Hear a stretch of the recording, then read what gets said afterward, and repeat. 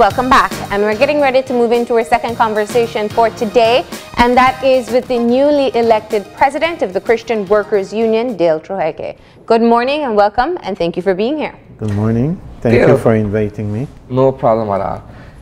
I find your work to be rather interesting as a trade unionist. As I was mentioning to you briefly, when I look at your background as someone who has always been either in the forefront of or working behind the scenes with regards to trade unionism, you've done quite a lot over the years. Begin by talking to us about offering yourself for the presidency of the CWU this time around.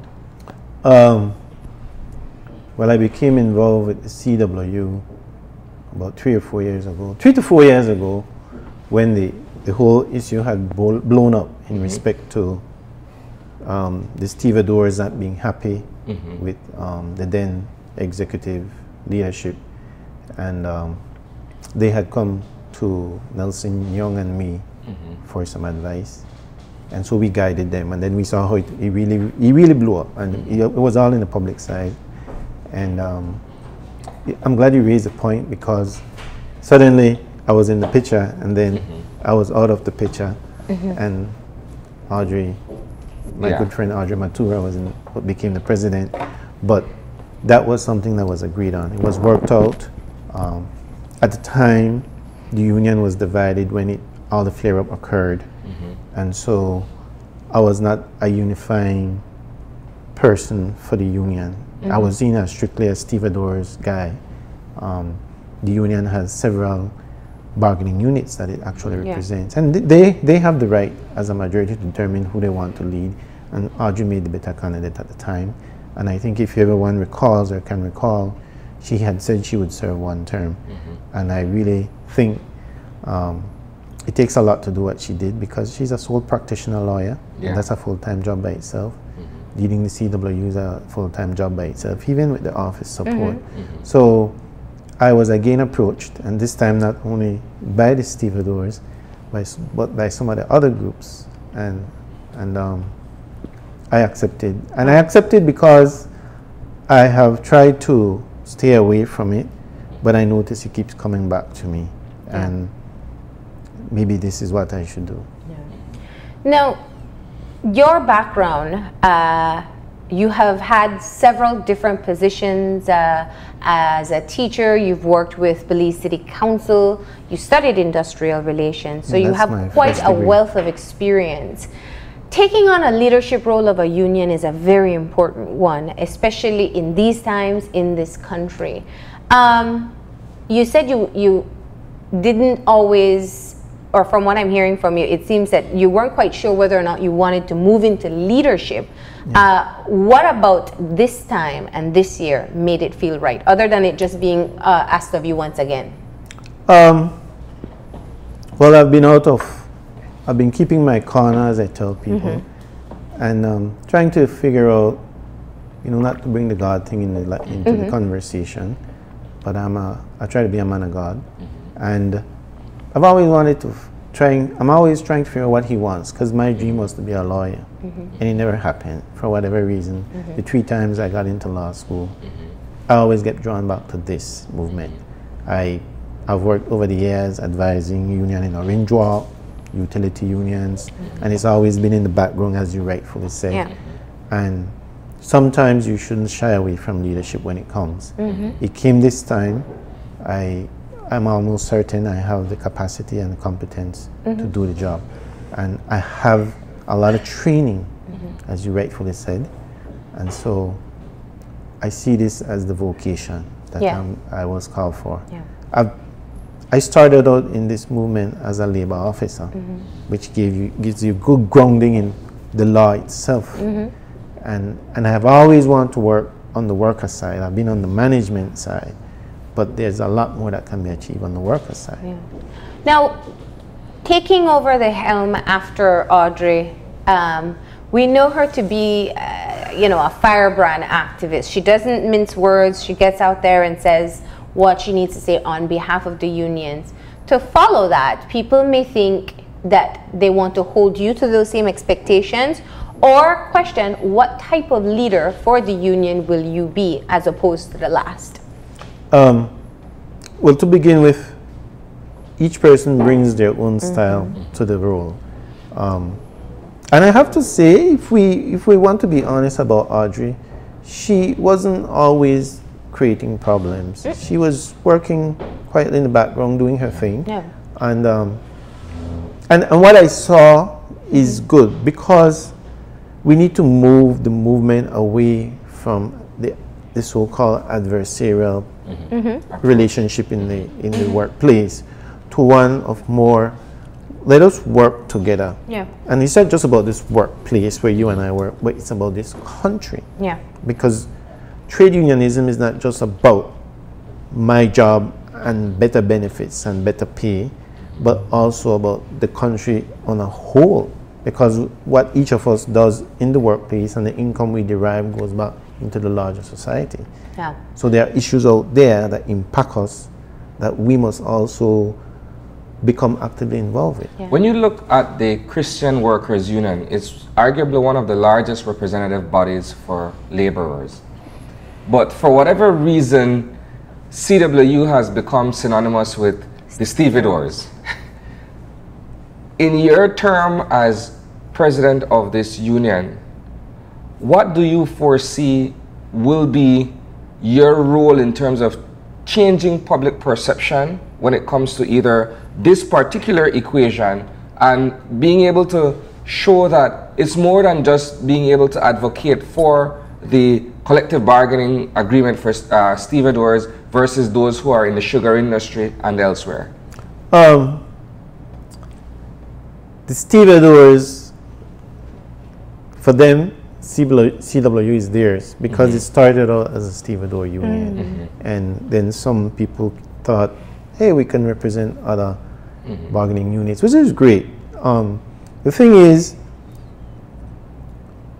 we have to, we can't be concerned just about our bargaining units. We have to be concerned about the other people in society, the marginalized workers, and I like the word laborer, sorry. No problem.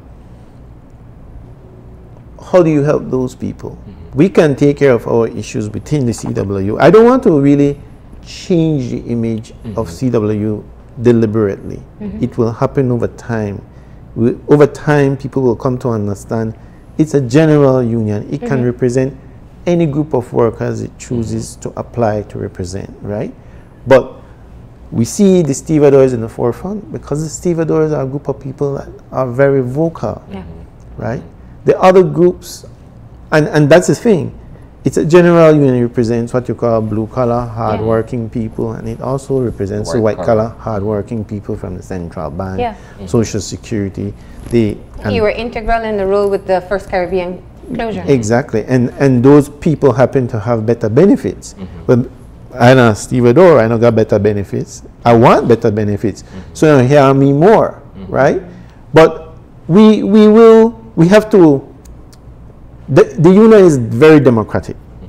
Everything got to go to an executive meeting and then a general meeting if you want to change certain things in the constitution and how we do our business. So if I want to change the image, and like I said, that's not going to be a deliberate thing. It will happen with time. What I think what we need to, I would want the public to understand that one, it is not solely a stevedore union, but we have to deal with the issues that really affect the stevedores, and there are some serious and very critical issues that affect them, and so you will hear them again out there.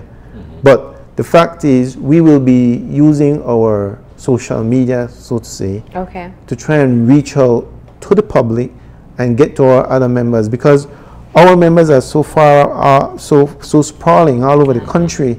We have to utilize the same media that you all utilize. So you will be using different mediums to be able to reach out to the different union members. I want to talk just a little bit about some of the areas of priority for you now that you have taken on the role of the president of the CWU. For example, collectively, the unions are working towards getting the OSH bill passed, and that's on behalf of all workers throughout the country.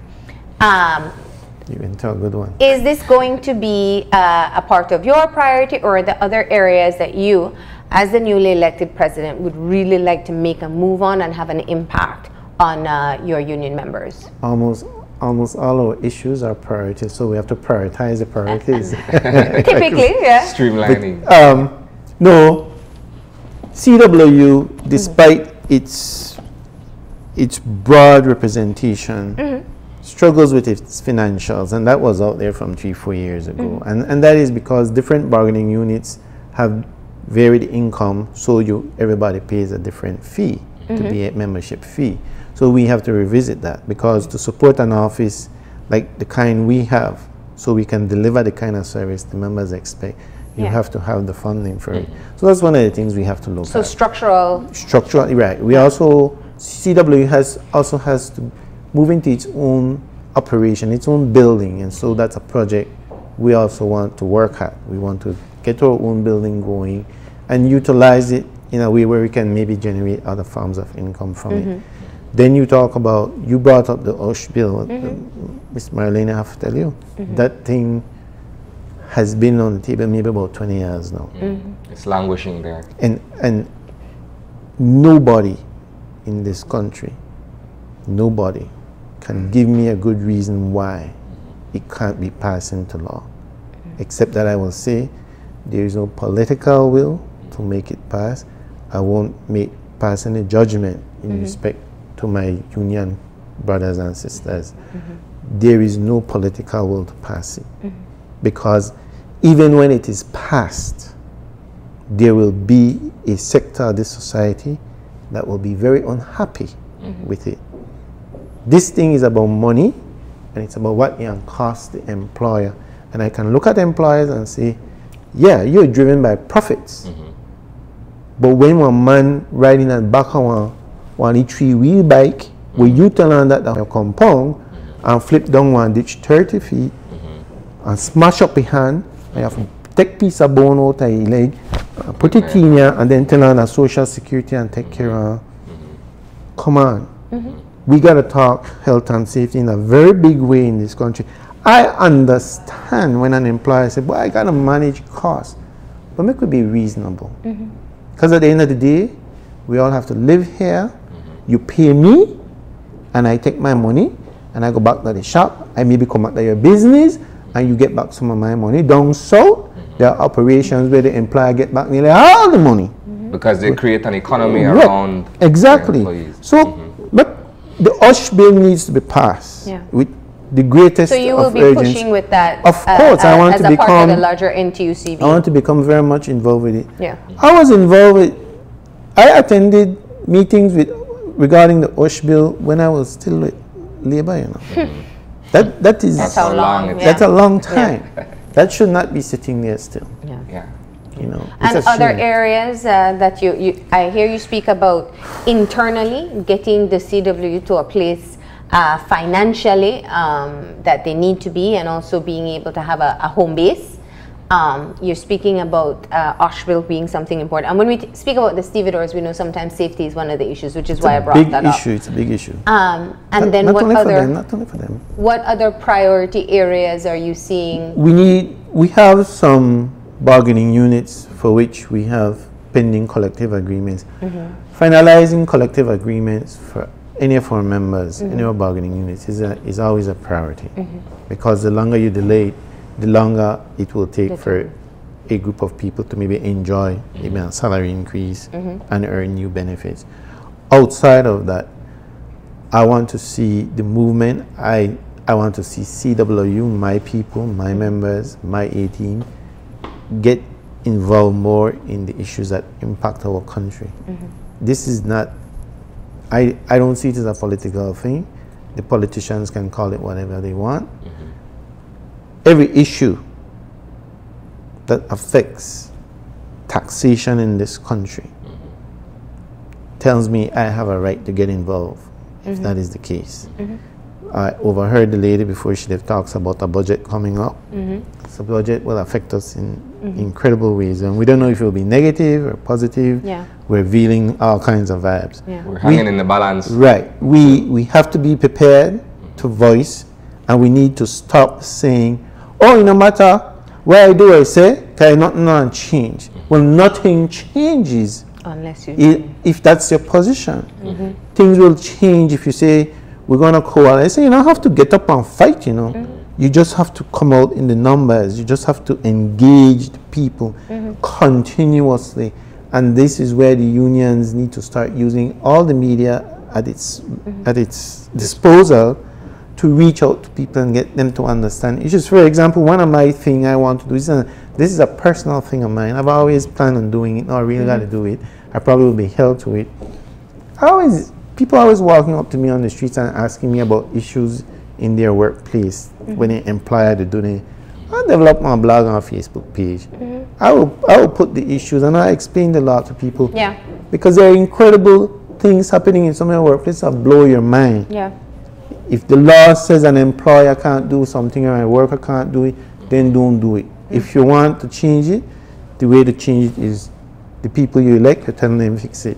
One of the things, quickly, I think one of the things is people aren't as knowledgeable and as educated as to what their rights are as workers, such that oftentimes they find themselves disadvantaged. They don't know where to go and who to turn to. Do you find that to be a situation within the Christian Workers Union where other members are coming to you for that kind of advice? Well, interestingly with unions, and I've always seen it from I was at Labour,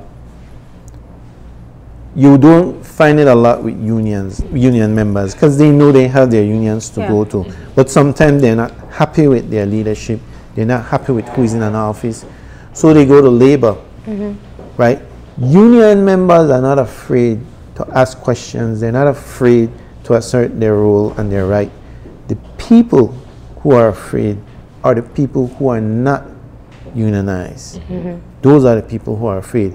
And they happen to be the larger number of people. I would say 75 to 80% of our workforce are not represented by a union. That's the majority, clearly, right? So it is those people, a lot of those people are even afraid to go to the labor office because they tell you, they make allegations against labor officers. They've been doing that before me, before I was there. Why I can't go there? Because the man want to tell my boss that me can make the complaint and things like that. Not knowing that there are laws, the labor law is set up in such a way that when you speak to persons like you speak up to a lawyer, it should be confidential. Yeah. You shouldn't be afraid to go and ask. Yeah. But I want workers out there to understand that it's not only the labor department you can go to for advice if you're not comfortable.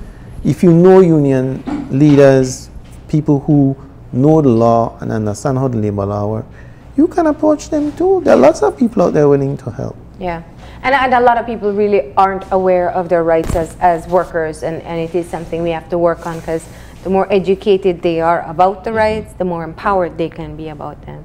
Mr. Trujeque, we're grateful that you stopped in this morning just to give us the first preview of your outlook as new president of the CWU. And I'm sure we will have you back again. But thank you for being here. Thanks for inviting me. Anytime. We're going to go ahead and take a break, and when we come back, we'll be talking about World Rotaract Week, so stay tuned. Okay.